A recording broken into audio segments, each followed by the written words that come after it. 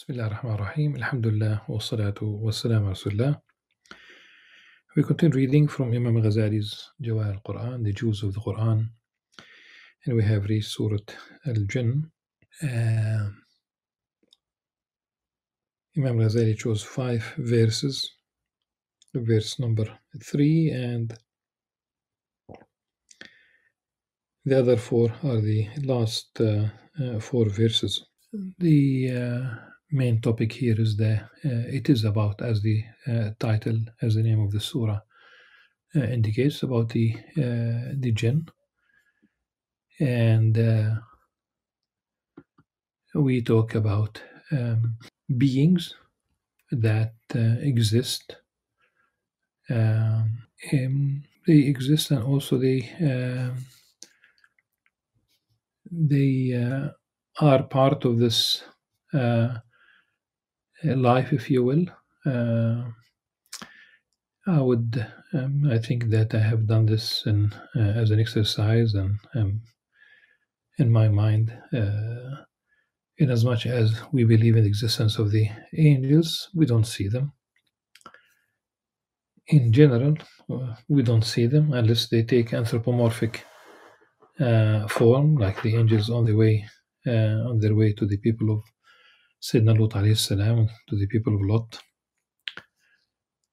That's only an example. Sayyidina Jibreel alayhi salam, the famous hadith when he approached the Prophet sallallahu alaihi wasallam, and he sat right in front of him, his knees against his knees, which shows that there's that they know each other, and that the relationship also permits this proximity. At that moment, Jibreel alayhi salam, the Archangel Gabriel, spotless white clothing. People did not know him, but also it did not show that he was traveling, and his clothing were spotless. So you have these different experiences, if you will. But again, these experiences with the angels, when they take anthropomorphic form, I did read Imam Al-Ghazali. I think he said that it's possible to see the angels, but he did not specify in what form. So along this line, we have the jinn in the hadith. Obviously, that Allah Subhanahu wa Taala created the angels from light. He created the jinn from smokeless flame, and the hadith says, and he created Adam, human beings, from what you have been told, meaning from clay. They see us, we don't see them, the jinn, but they exist. In fact, each one of us is assigned a jinn that will accompany him, accompany her. And this is the meaning of the word qareen in the Qur'an. There is a hadith of Ibn Mas'ud narrated by Imam Muslim, in which the Prophet ﷺ informed the Muslims that that there is a jinn appointed to as a constant companion. And the companions asked him, and you too, O Messenger of Allah? He said, me too, but Allah help me. And he has submitted, meaning that he became a Muslim, so that he only helps me to do good. And this is why we pray. We ask Allah subhanahu wa ta'ala to protect us from both min al-jinnati wan nas, from people and from the jinn. We don't pray to Allah subhanahu wa ta'ala to protect us from the angels, because the angels do not do us any harm. And if you are strong in your faith, then they will have hard time influencing you. It's very as simple as that, but they will definitely. It's a constant. Imam Ghazali says that there is a fight, there is a battle between the soldiers of the angels and the soldiers of Satan, and the battleground is your heart. So they fight. So the angelic power, if you will, versus the satanic power, and that's a daily.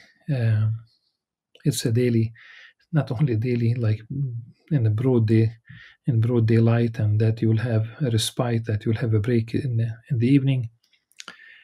A scholar was asked if Satan sleeps, and he said, had he done so, we would have a break, would have a respite. There are many things that one can mention about the jinn. We don't talk about mythology, we talk about faith, we talk about theology. There are popular things that circulate. Well, I don't speak about these, popular things. Allah subhanahu wa ta'ala granted the jinn powers that were not granted to us human beings. And when we read, we will probably read more details about their attributes. Remember that in the story of Sayyidina Sulaiman alayhi salam, when he asked about his entourage, who could bring him the throne of the Queen of Sheba, and the Ifrit from the jinn said that I could bring it to you before you get up from your seating, from your seating position. And there was another one who it does not specify. It could be another jinn, it could be a human being, it could be someone who has knowledge of the book, knowledge from the book, knowledge of the book. He told him that before you blink, or before you, that's really it could be a metaphor of what really before you react in any way, and the her throne was right before him. So they have been empowered. The animosity between the jinn and the human being was like, it goes back to day one, when Satan refused to prostrate before Adam, and that was the very first case of racism, if you will, in the true sense of the word, literally. He said about himself, when Allah subhanahu wa ta'ala asked him why he did not prostrate himself, before Adam, he said that I am better than him. You created me from fire, and you created him from clay, from mud. The jinn are divided into Muslims and non-Muslims, and this will be manifest in the in this surah, that some jinn did listen to the Qur'an, and they became Muslims. So let's read, inshallah, starting with the very first verse, and we'll move. We'll try to read the whole surah, if not, well, at least a good part of it before we reach the verses that Imam Ghazali chose as jewels. أعوذ بالله السميع العليم من الشيطان الرجيم. بسم الله الرحمن الرحيم. قل أوحي إلي أنه استمع نفر من الجن فقالوا إنا سمعنا قرآنا عجبا يهدي إلى الرشد فآمنا به ولن نشرك بربنا أحدا وأنه تعالى جد ربنا ما اتخذ صاحبة ولا ولدا وأنه كان يقول سفيهنا على الله شططا وأنا ظننا أن لن تقول الإنس والجن على الله كاذبا وأنه كان رجال من الإنس يعوذون برجال من الجن فزادوهم رهقا وأنهم ظنوا كما ظننتم أن لن يبعث الله أحدا. So we'll stop here with the first 7 verses. Oh, say, قل, it's addressing the Prophet صلى الله عليه وسلم. It has been revealed to me that a group of jinn, nafar, listen to the Qur'an and said to their fellow jinn, indeed we have heard a wondrous recitation. That's the an understanding of the Qur'an. Iqra is proclaim, Iqra is recite. It leads, it guides, it leads to right guidance. So we believed in it, and we will never associate anyone with our Lord in worship. Tawheed. Now we believe that our Lord, exalted His Majesty, has neither taken a mate nor offspring, and that the foolish of us used to utter outrageous falsehoods about Allah subhanahu wa ta'ala. We certainly thought that the humans and the jinn would never speak lies about Allah subhanahu wa ta'ala. And some men used to seek refuge with some jinn, so they increase each other in wickedness. We'll get back, inshallah, to the some extra meaning. Here's simply a simple translation, and every translation is an interpretation, as you well know. And those humans thought, just like you, jinn, that Allah would not resurrect anyone for judgment. So the universality of the Qur'an. So for example, the prophets before Prophet Muhammad ﷺ used to be sent to their own respective peoples. Here we have a message that is universal for all human beings, and also for the jinn. And this is a message that the Prophet ﷺ was asked to inform his own people, that the group of jinn who listened to him believed in him, and they followed him. The Qur'an is a book that leads, that guides, enlightens, that directs towards the straight path, towards success in terms of the hereafter. And they believed in Allah subhanahu wa ta'ala, that they part of their belief is that they will not associate anyone with Allah subhanahu wa ta'ala. And this is similar to a verse in Surah Al-Ahqaf, وَإِذْ صَرَفْنَا إِلَيْكَ نَفَرًا مِنَ الْجِنِّ يَسْتَمِعُونَ الْقُرْآنَ. Now, the translation of the third verse, it is translated وَأَنَّهُ تَعَالَى جَدُّ رَبِّنَا مَا اتَّخَذَ صَاحِبَةً وَلَا وَلَدًا. Now we believe that our Lord exalted His Majesty has neither taken a mate nor offspring. Amru Rabbina, that's one tafsir, and the Ta'ala is that also in the tafsir that His gifts,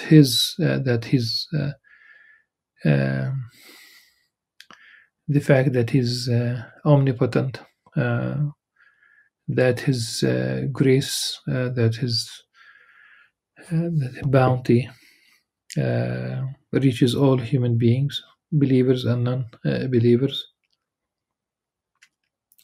But attesting that Allah subhanahu wa ta'ala had neither a partner, a wife, nor neither wife nor a child. And this is obviously a response to the theological construct that attribute a son to Allah subhanahu wa ta'ala, to God. So when that construct says son of God, it's not a revealed message. It's a man-made, if you will, man-made theological construct. And the verse number 4, that the foolish amongst the jinn, وَأَنَّهُ كَانَ قُلْ سَفِيهُنَا, meaning the foolish of us, used to utter outrageous falsehoods about Allah subhanahu wa ta'ala. Falsehoods and nonsense, lies.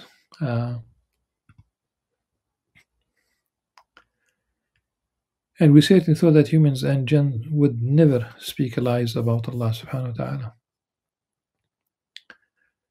And this is very important to what people do.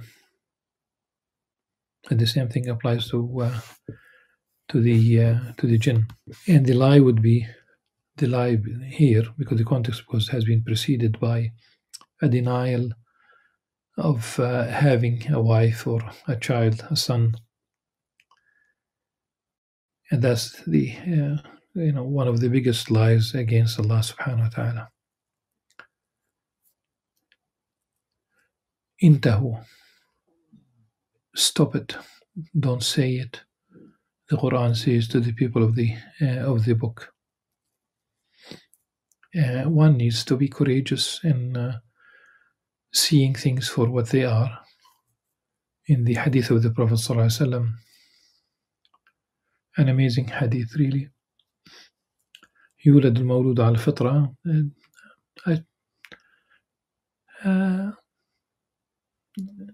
A newborn is born in a state of natural disposition,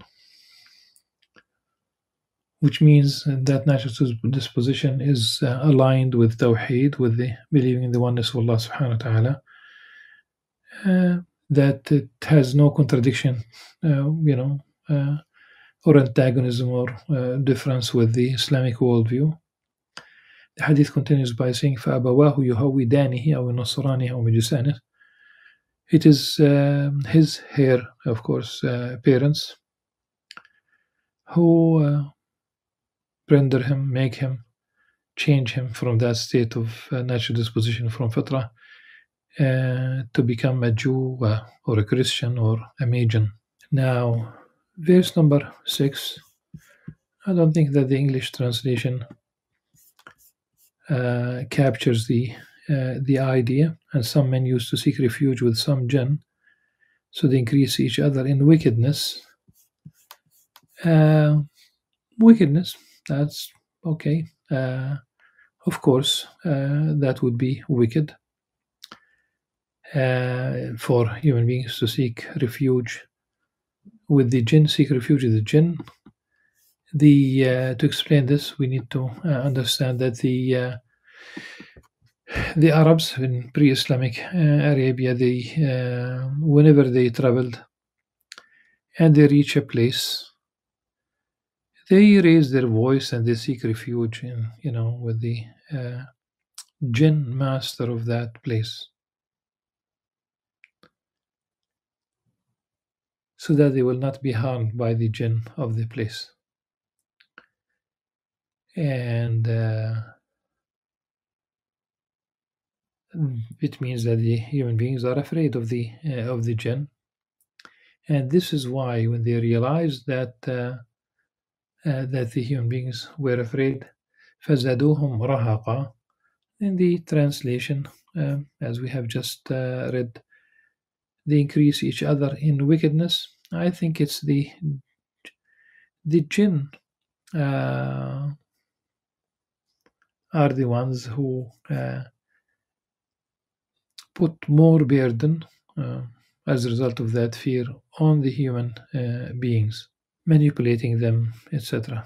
They did believe that Allah subhanahu wa ta'ala would not resurrect anyone for for judgment, for the of course that would be the day of judgment, day of the resurrection. Uh, it's the meaning also that the you have thought that Allah subhanahu wa ta'ala, after all this period, the between that would be to contextualize it between Jesus Christ, peace upon him, and the Prophet sallallahu alaihi wasallam, Prophet Muhammad, peace upon him. People thought that there would be no more prophets, no more, that will be sent. And I remember being asked by a young woman, non-Muslim, from the people of the book, asking me at the end of a lecture at the Jerusalem WCA, the woman organization, the equivalent of the YMCA. She asked me, why do we need another prophet? And why do we need someone after Jesus Christ, peace upon him? And my answer is that a prophet is someone that that is in a position of leadership, but his way of life is to be imitated. And I said that if we need to know how to behave as couples, as married couples, male and female, of course, today, never, I didn't say this at the time because that was not on the table. It's been maybe 20 years. The change to the structure of the family. And I said that we would not find anything in the life of Jesus Christ about this, because he did not get married, to our knowledge, of course. And that we would know how to behave because the Prophet ﷺ did get married. As I gave only this example, one can go on. Subhanallah, the seal of the Prophet ﷺ. So the Prophet ﷺ was sent. And this interpretation makes sense much more than the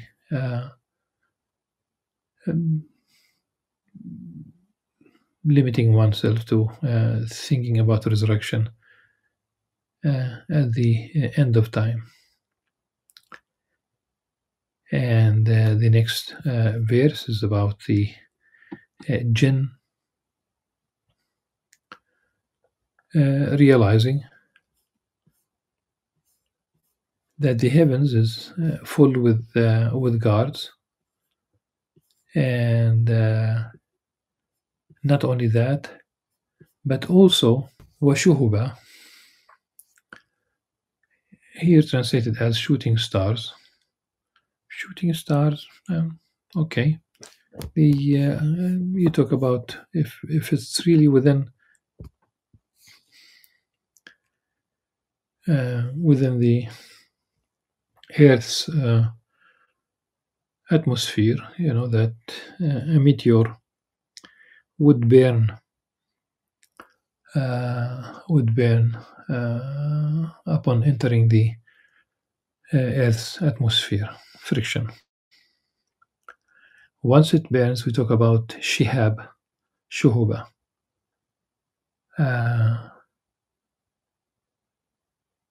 Targeting the jinn who try to eavesdrop on the heaven. The jinn continue to say, as narrated in the Qur'an, we used to take up positions there for eavesdropping, but whoever dares eavesdrop now will find a flare, a shahab, flying in wait for them. This reminds me of a question that I have read. Someone asked a Muslim scholar this. It might have been Abu Hanifa, radiallahu anhu. How is it possible that the non-believing, for example, jinn who will end up in hellfire will be punished, tortured, with fire when they were created from fire? And the answer was like a pebble being hitting the questioner, not to hurt, but to show that he originally was created out of clay, out of earth, out of mud, and nevertheless he was hurt by the when he was hit by the same. Now we have no clue whether evil is intended for those on earth or their Lord intends for them what is right. In fact, Allah subhanahu wa ta'ala sent all these messengers and prophets so that to guide humanity so they could return to him. So yes, Allah subhanahu wa ta'ala would like that which is good to happen to us, but we need to make the right choice. We have free will. Because here it says وَأَنَّا لَا نَدْرِي أَشَرٌ أُرِيدَ بِمَنْ فِي الْأَرْضِ أَمْ أَرَادَ بِهِمْ رَبُّهُمْ رَشَدًا. وَالشَّرُّ لَيْسَ إِلَيْكَ in the hadith and Sahih. The problem of evil, which has, evil does exist, and it's not only the absence of good. And the distinction between that the jinn, some of them are righteous and some are less so. وَمِنَّا دُونَ ذَلِكَ وَأَنَّا مِنَّا الصَّالِحُونَ وَمِنَّا دُونَ ذَلِكَ كُنَّا طَرَائِقَ قِدَدًا. We have been of different factions. We have followed different paths. طرائق جمع طريق. That could apply also to human beings, that we have went in different directions as humanity. Now we truly know that we cannot frustrate Allah subhanahu wa ta'ala on earth, nor can we escape from him. In fact, everything, we can say that everything you can in fact, everything you run away from, you run away from it or from him or from her to something else, someone else. Only in the case of Allah subhanahu wa ta'ala, if you run away from him, you run away to him, really. فَفِرُّوا إِلَى اللَّهِ in the Qur'an.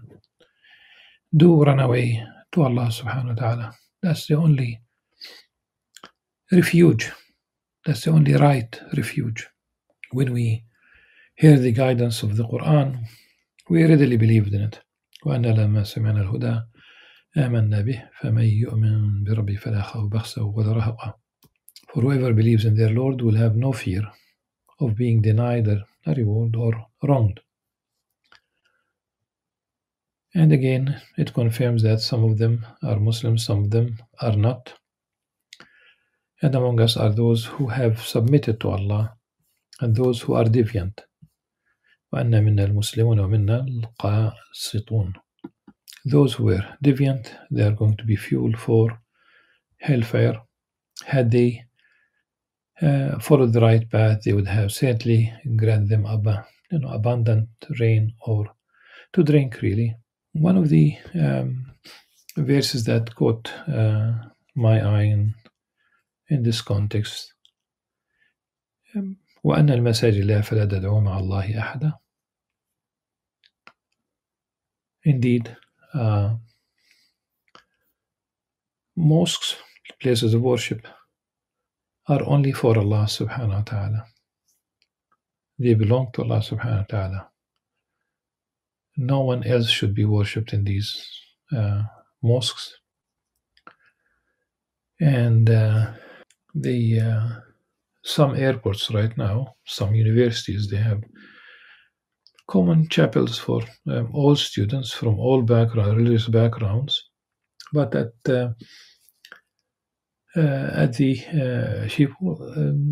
airport in Amsterdam, as one example, they have one place for Muslims, Christians, and Jews. It is divided.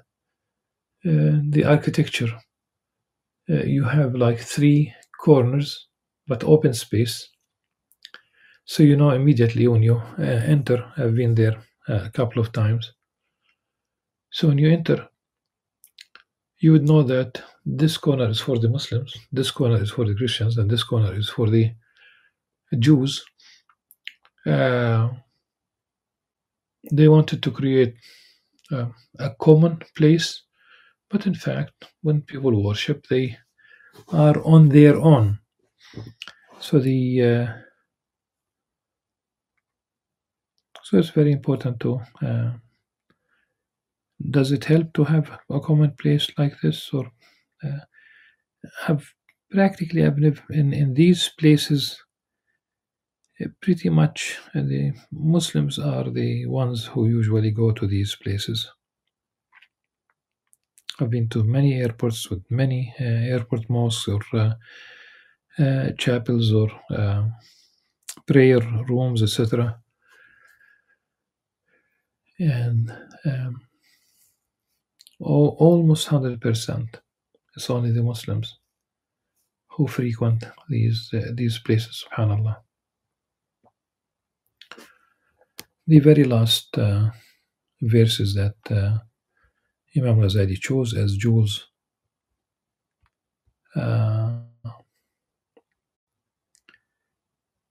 from verse 25 to verse 28.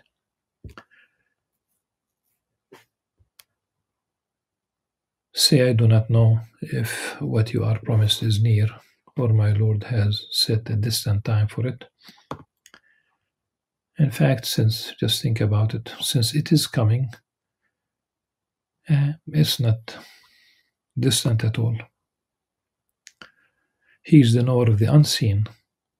This is why we believe, they would say metaphysics, but here, alimul ghaib, ilmul ghaib. He does not disclose any of this knowledge to anyone, except some knowledge is parted to messengers of his choice, Allah's choice. Then he appoints angel guards before and behind them for protection, to ensure that the messengers fully deliver the messages of their Lord, though he already knows all about them and keeps account of everything. ليعلم أن قد أبلغوا رسالات ربهم وأحاط بما لديهم وأحصى كل شيء عددا. With this we conclude this reading. Alhamdulillah. The next reading will be from Surah Al-Qiyamah. Imam Ghazali chose 4 verses. Until then, Subhanakallah wa bihamdik, ashhadu an la ilaha illa anta, astaghfiruka wa atubu ilayk. Assalamu alaikum wa rahmatullahi wa barakatuh.